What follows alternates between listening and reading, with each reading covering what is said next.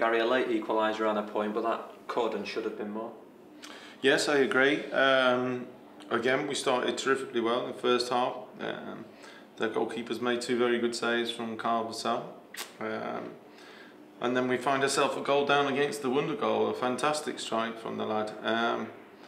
But we didn't feel sorry for ourselves. We got a penalty, and that's just where we're at the moment. You know, we missed the penalty. That's just where we're at a little bit. And the pleasing thing was that they didn't feel sorry for themselves, and we've just said that. They kept going and kept going and kept had that belief. They kept believing in each other.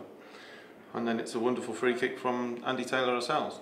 Obviously that first 30 minutes was quite crucial, wasn't it? Because if you take one of those first two chances in the first 15 minutes, all that penalty, it completely turns around. Yeah, of course, very much so. And once Cambridge got the goal, they sat in and sort of like invited us to break them down, and it proved very difficult, second half especially. But it's just how we're going a little bit at the moment. We have a wonderful volley from Calvin Mellor, and that hits the bar and comes back out. It's been going against us. If that was the other end, it would have hit the bar and dropped down. But I can't praise the players' character and spirit enough, because we're not getting the rub of the green. They know that, but they're still staying in there, and that's a big trait to have.